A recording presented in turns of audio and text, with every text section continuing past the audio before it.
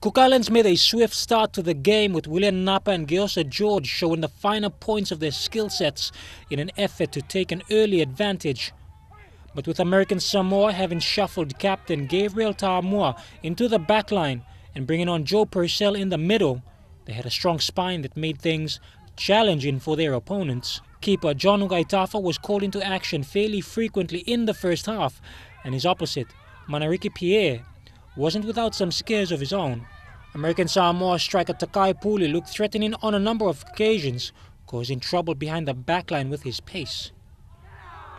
Conrad Tipatua's physical presence made him a threat at the best of times. A poorly executed goal kick allowed him to charge into the penalty area with the ball and tuck it past a helpless Ugaitafa to open the scoring. He followed that up less than 5 minutes later when he powered a header in, finishing off a perfectly delivered corner from Napa.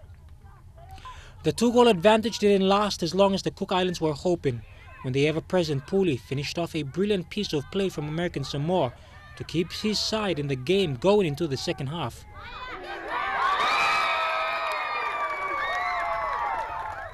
A double change for Cook Islands at halftime gave the side fresh legs to rely on, and for a sustained period they dominated, but for some poor finishing.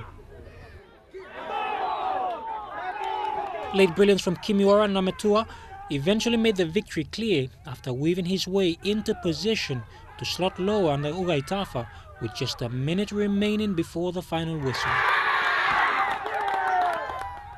Jeremy Mogi, National, EMTV Sports.